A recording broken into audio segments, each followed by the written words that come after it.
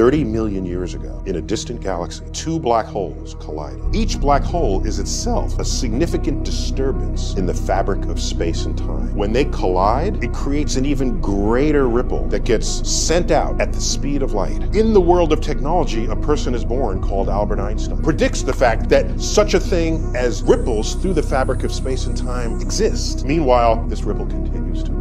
Einstein predicts we should be able to detect one of these. We don't have the technology yet. That would take another 80 and 90 years just to create the apparatus that could detect it. We build the apparatus. It's called the Laser Interferometric Gravity Wave Observatory, LIGO. Within days of turning on the switch, that wave washes across the Earth. We detected something that was cast into motion before we were human. Einstein not only predicted the existence of gravity waves, he came up with the general theory of relativity. He also laid the foundation for the invention of the laser. And it is lasers that were used to detect the gravity waves. That's badass.